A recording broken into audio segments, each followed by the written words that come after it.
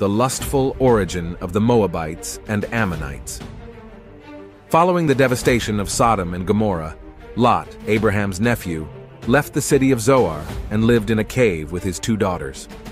Now the firstborn said to the younger, "Our father is old, and there is no man on earth to marry us, as is the custom of all the earth."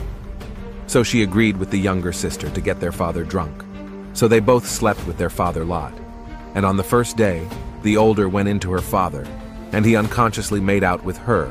Then the older daughter encouraged the younger daughter to do the same.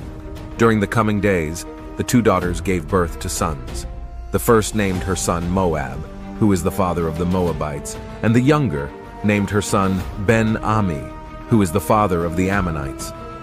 These 2 sons became great nations who made war with the Israelites in the days to come during their journey to the Promised Land.